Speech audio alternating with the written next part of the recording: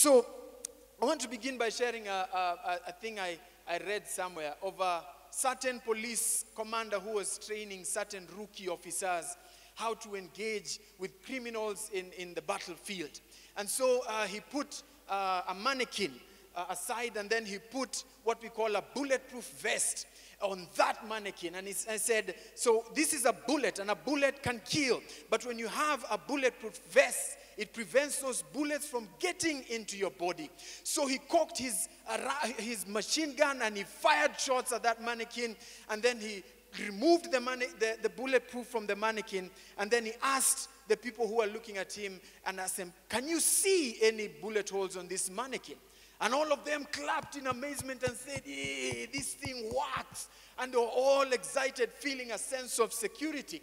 But then he lifted it up and said, now I need a real-life volunteer to come and put on this bullet vest, and I'm going to fire rounds on you so that we can see if it really works. And the place went quiet. And you see, indeed, like you, if I was in that place, I would not have volunteered to wear that bulletproof vest. Because the truth is, at the bottom of our minds, skepticism lies. Skepticism and doubt lingers beneath the surface, and it only arises when we are confronted to act upon our purported beliefs. So today I want to question us. I want to engage with us, because sometimes many of us confess salvation. We say we believe, but when you're really put to the corner and hard questions are asked, or you experience crisis in your life that poses questions about your faith, then that's the point where our doubts begin to rise. And this is what happens with the issue of salvation. People have skepticism and doubts about salvation, and it only arises, like I said, when we have been questioned. So today I want to share some of the doubts that we have about salvation. Some of the reasons we doubt salvation, and if it really works, and if it is indeed true. And if you're here and some of these reasons are true to you, I pray that the Holy Spirit would engage you today so that you can move from doubt to faith like Nathaniel. Because there are people who believe that salvation doesn't seem to work. And I say this because they look at people who are saved and they're saying, if it does not work for them, how will it work for me? They are looking at born-again people and they're saying, some of them are still sick, some of them are still broke, drowning in debt, and they even struggle with sin and addictions. So why would I believe that this thing actually works? What's the use? Other guys believe that salvation does not work because they have seen people that were branded as strong icons in the faith. And then when they fell short and they fell into a certain temptation, they start asking, what's the use? Look, if such a man can fall, then what's the use of salvation? It's neither here, neither there. Some believe salvation is hard work and they don't have what it takes to put in all that work. That's why many just say, I don't think I am willing to get saved because I don't think I'll be genuine, because I doubt my ability to put in the work. And that is based on the belief that salvation is based on our works. Some just believe that salvation doesn't make logical sense, and faith is an easy way of escaping or justifying things we cannot prove. So when somebody asks you, do you believe? You say, I have faith. Then explain your faith and you say, I just have faith. And the world likes laughing at us because we look dumb. And indeed the Bible says that salvation is foolishness to those that are perishing. Amen. Some believe salvation is an easy escape for hopeless and lazy people who just love to pray and who believe that prayer is the answer to everything. And while there's a slim truth to that statement, when stretched beyond it, it becomes a lie that hinders people from getting saved. Some believe that salvation is for special people who have a super power for avoiding the desires of the flesh. You know, some of you look born again even without being born again. There are just some people here who look holy without being necessarily holy. Your face just looks holy, right? You seem like you have the superpower for avoiding all the niceties of this world. You just look like a nice guy. But let me tell you, salvation is not for nice guys, because all of us have sinned. Even the most holy people who look holy have sinned and fall short of the glory of God. Some here probably are struggling. Yes, you've come to church, but there's a lacing of skepticism. There's a sniff of doubt. There's a scent of doubt because you believe salvation is a hoax because it is all about the money. Look at all the pastors on TV. Listen to what they say. Listen to what they demand of the faithful. And you'll realize at the end of it all, this is all business. And so you tend to judge the church from that perspective. And every word that the church says or professes is judged on that basis. Some of us have what I call a personalized individual faith. When you're questioned, you say, I have my own thing with Jehovah. Me and God, we have a special affair. I know the Bible says Jesus is the way, the truth, and the life, but me kuna venye najuana na God. And please, usiniharakishe, because look at my life. Surely, God is with me. Look. Then there are just others who believe everything to be true about the gospel, but it's not for today. So we say, I will get born again one day, but not today. So how do we begin to celebrate life? I believe we need to begin from the place of understanding what eternal life really is. That's why my title for today is Understand Life, in capital letters. Amen. Because you cannot celebrate what you do not understand. Amen. We must first of all understand what eternal life is if we are to receive it, appreciate it, live it in order for us to celebrate it. Amen. And you see, like I said, we will fail to reap the full benefits of eternal life simply because we are skeptical and doubtful of what it means, what it is, and what it does to us. And maybe I've shared some of the reasons that are a reality to you. Maybe some of these things that I've shared are still lingering in your mind. And today when somebody asks you that question, are you born again? Probably that doubt rose to the surface. But I want to tell you, you're not alone. And I want to tell you that God is not shy to engage with you. Jesus is not shy to engage with you even when you are doubtful. The Holy Spirit exists to convict and engage with us and prove to us that Jesus is indeed the Son of God. Amen. So come close today. Engage with this message, and I hope that you will rise up in faith and move from doubt to faith like Nathanael. You see, Nathanael was indeed skeptical about Jesus and salvation, especially when Philip came to him. Nathanael was probably a nice guy.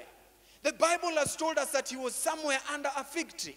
And people say that people used to go to under the fig tree to probably meditate and pray and seek the Lord. So probably when Philip came to him, he found him at a place of expectation and prayer. But then when Philip told him, we have found the Savior, come and see. And he said, from where? And he talked about Nazareth. Can anything good come out of Nazareth? And that's when his doubt rose to the surface. So, can anything good come out of Nazareth? Nathanael asked. Let's go there. John 1:43 and to verse 46. The next day, Jesus decided to leave for Galilee. Finding Philip, he said to him, follow me. And I hope that we as a church will never stop inviting people to get saved. Amen. Because this is a calling. We are a world-changing church. Don't be shy. Don't be coy. Don't be silent about what you have. Let your light shine. Speak about it like it's the best thing that ever happened, because it is the best thing that has ever happened to us. Amen. So Philip here is bold. He says, follow me. Philip, like Andrew and Peter, was from the town of Bethsaida. Philip found Nathanael and told him, we have found the one Moses wrote about in the law, and about whom the prophets also wrote, Jesus of Nazareth, the son of Joseph. But it rose. Skepticism arose, doubt arose, and he said, Nazareth? Can anything good come from there? Nathanael asked. But Philip dared him and he said, come and see. Amen. You see, Nazareth was not a very good place. It was not one of those places that people talked about with a sense of expectation or pride. You know, it was one of those places that, you know, the lowest of the low used to live. And so there was nothing much that people expected could come out of there. But there's something I love about Jesus. That when Jesus decided to come into the world, He did not write on the clouds that, behold, 2021, the Son of Man will come. He did not make a big deal of it. There were no lights, camera, and actions, and posters, and billboards on the street. They did not prepare a five-star hospital room for him to be born. No, he was the real Odie. Amen. And he associated with the lowest of the low. And this is why many people struggled even in this day to believe that Jesus was the Son of God. And I want to just put some of these questions to you, because maybe even in those days they wondered, can salvation come from a man? Amen. Even if it was prophesied, but can salvation come from a man? How can this man claim to be God, yet he's a man like all of us? A son of a carpenter. I saw his dad. I saw him playing kati around here. I saw him doing things as a child. How now will he rise and say that he is a son of God? Doubts. You see, Philippians 2:6-7, it says Jesus, it talks about Jesus' humility, who being in the very nature God, did not consider equality with God something to be used to his own advantage. Rather, he made himself nothing by taking the very nature of a servant, being made in human likeness. Can anything good come out of Nazareth? Amen. Maybe that's why they doubted. Maybe some of them asked, can salvation come from a man who has no house, no property, no wealth, no stature, no position? Remember in one of his conversations in John chapter 9 and verse 6, after saying this, this is Matthew 8 and from verse 19 to 20, sorry. Then a teacher of the law came to him and said, "Teacher, I will follow you wherever you go." Jesus replied, "Listen here. Foxes have dens and birds have nests, but the Son of Man has no place to lay his head." Can a poor man influence anyone in our day and time? Do people listen to beggars in the street when they preach with dirty clothes? Surely these people struggled. And maybe this is why some people still doubt salvation. Amen. Maybe some of them in his workings as he was doing miracles, for example, the blind man wondered, can a blind man be healed with saliva and dirt? Why didn't Jesus use nice things to heal some people? Why would he spit, take mud and then, some basite on your eyes and then tell you, go and wash your eyes? Why? Why wouldn't he have just done some grandiose act of miraculous wonders and say, listen, people of Bethlehem, come and behold as I do a great miracle. Today, the blind shall see. Drum rolls, please. Jesus sometimes even healed people and he told them, shh, don't tell anyone. I want you to later on read for yourself John 9 and verse 6 of that story. Can any salvation, another one, come from a king who rides on a lowly donkey?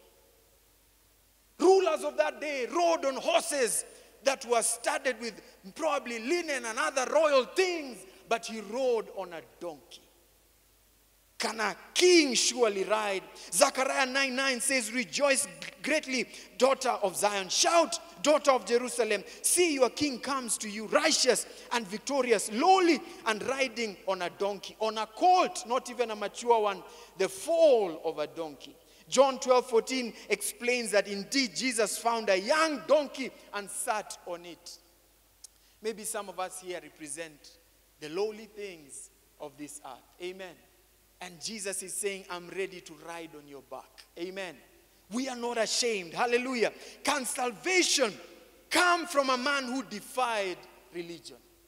In our day and time, we have seen tear gas on TV.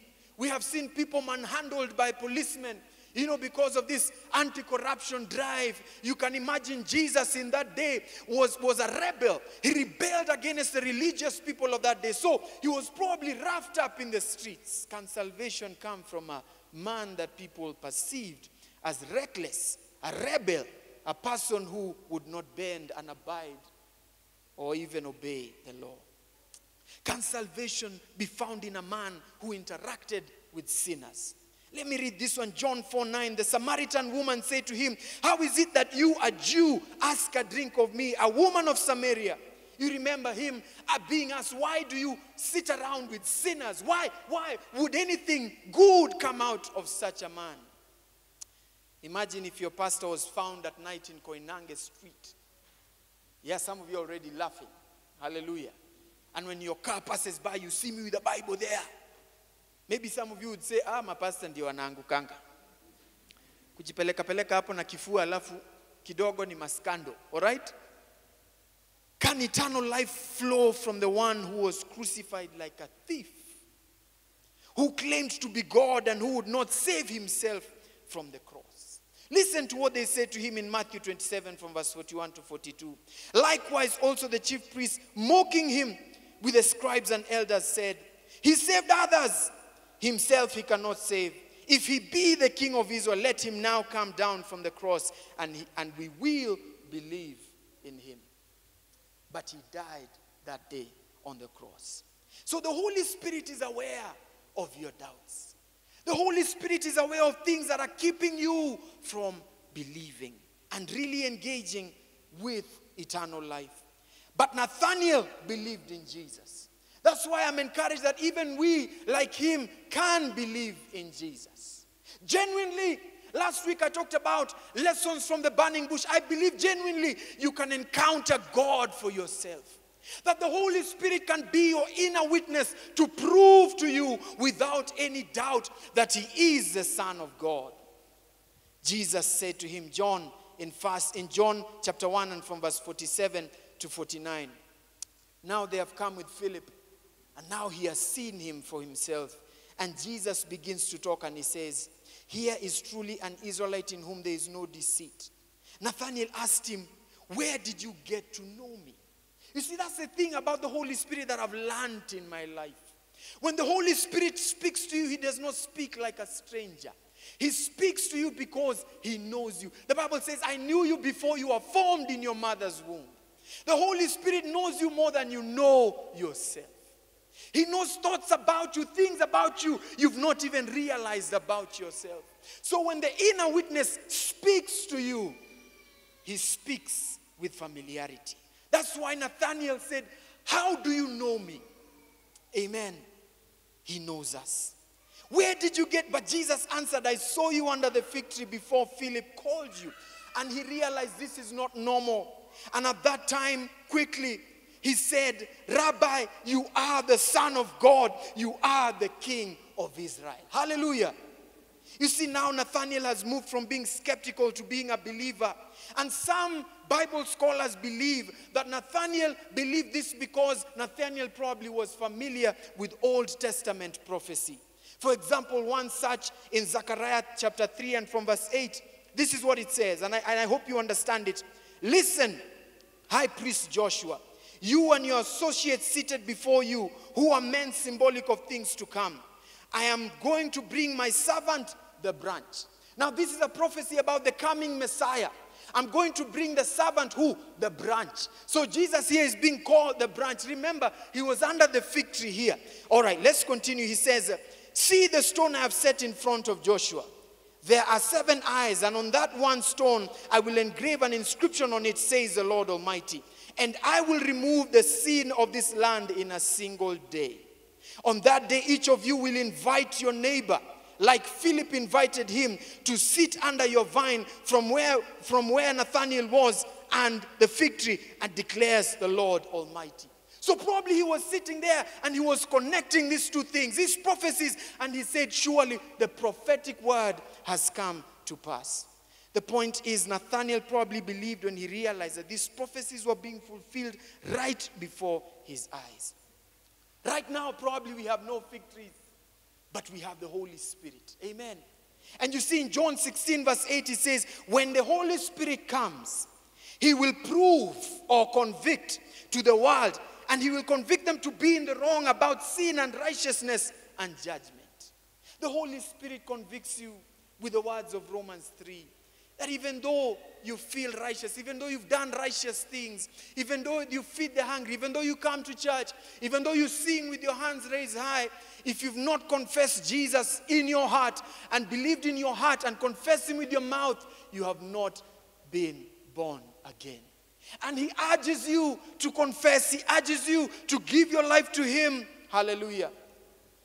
Blessed are those who believe in Jesus by faith. Yes, that thing that the world calls foolishness. You see, in John 1:50 and verse 51, Jesus then asked him a question. And I want you to take note of this.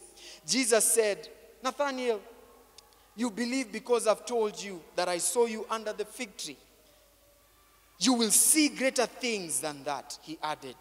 Very truly, I tell you, you will see heaven open up and the angels of God ascending and descending on the Son of Man. Remember, this same thing happened to Jacob. When he was sleeping, he saw a ladder and angels descending and ascending. And basically, Jesus is trying to tell him, yes, right now you have believed because I've told you.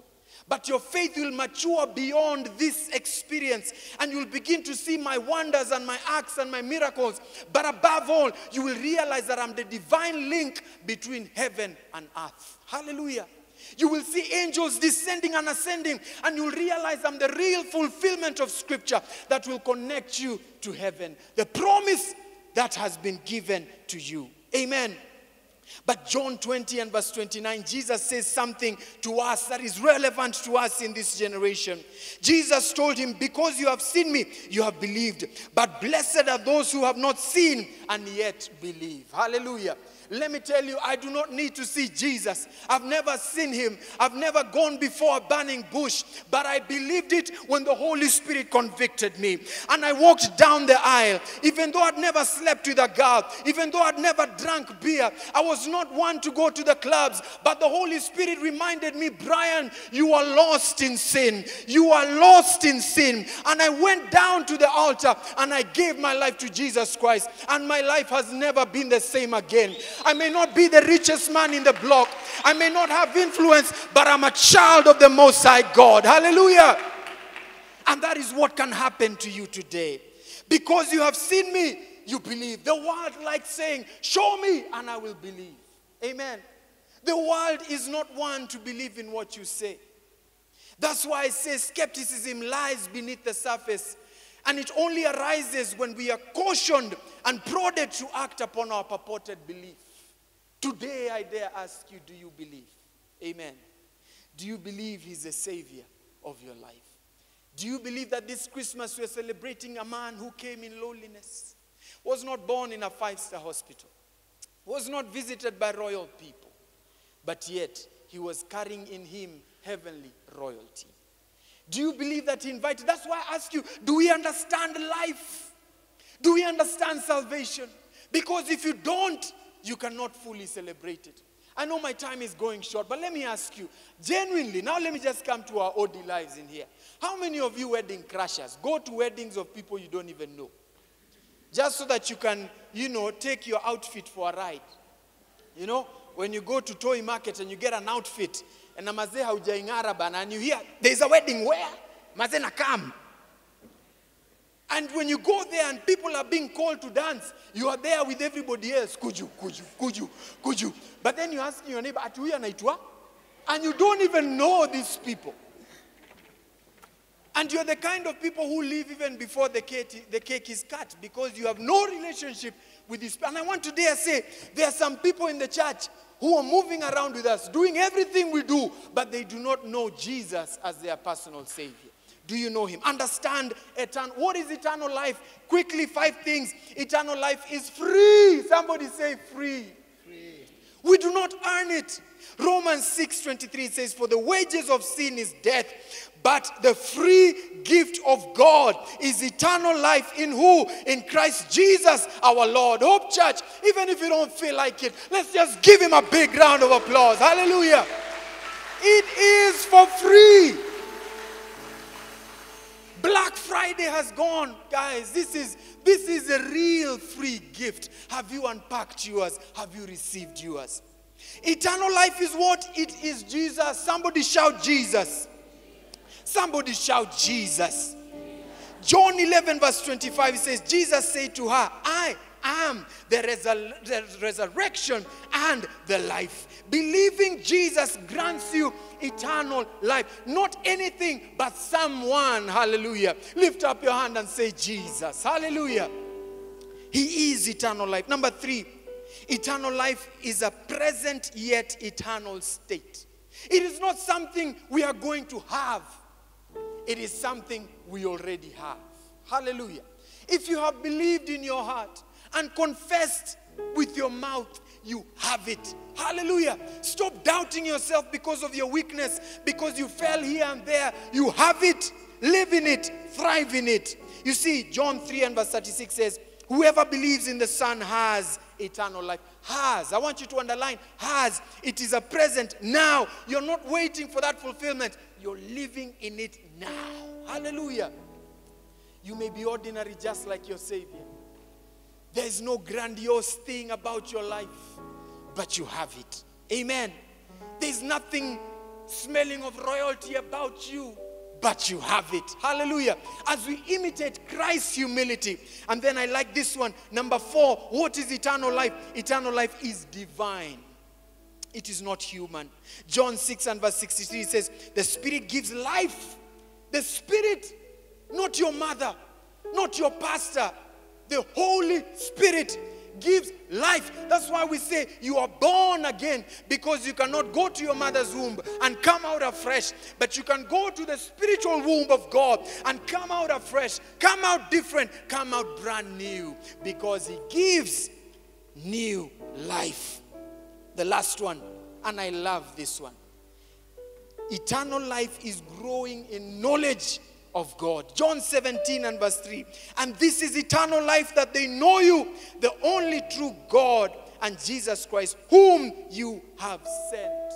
Eternal life is ongoing knowledge, ongoing understanding. Do you understand life? Hallelujah. Let's give Him a big round of applause. I love this. In conclusion, I want to ask you a question as we close. I know we want proof that the gospel is true. We are living in a very logical world. Some do not believe because they went to Google and they did a desktop review that says salvation is a hoax. That says the Bible is full of, inconsistencies. And because of that, then we cancel everything we know about salvation. Let me tell you, Google will not save you. Amen. So many people saying so many things. Who do you believe? Hallelujah. The Holy Spirit will witness to your heart. So right now I want us to close our eyes.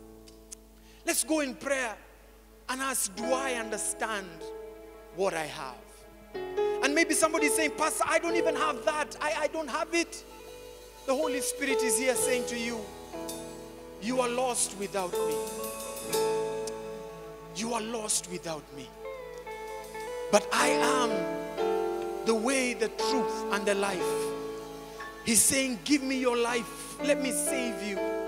Let me give you new birth. If you're here and you've not received Jesus as your Lord and Savior, I want you to lift up your hand. Like Nathaniel, Jesus is not shy to come to you, to reveal Himself to you. Lift up your hands. I want to pray with you. Amen. Anybody in this place? Anybody in this place? Lift up your hand if you're saying, today I want to receive Jesus. I want to confess Him with my mouth. And I want Him to be my Lord and my Savior. Hallelujah. Anybody here? Before we close the service, I want to begin not to lock you out. Thank you, Jesus. Thank you, Jesus. Let's stand up. Let's stand up. Let's stand up and worship Him. Let's give thanks. Hallelujah. Thank you so much for watching our service. We are so grateful that you decided to join us today. If you were blessed by our sermon, we want to ask that you would consider sharing this message with your friends, your family, your co-workers, anybody that the Lord leads you to share it with. We also would like you to consider supporting our ministry by any donations that the Lord places on your heart to give. Our details are on the screen. Lastly, give us a follow on our social media platforms and join us for our services every Sunday from 10:30 a.m., 11:45 and 1 p.m. respectively. We hope to see you here with us. God bless you. See you soon.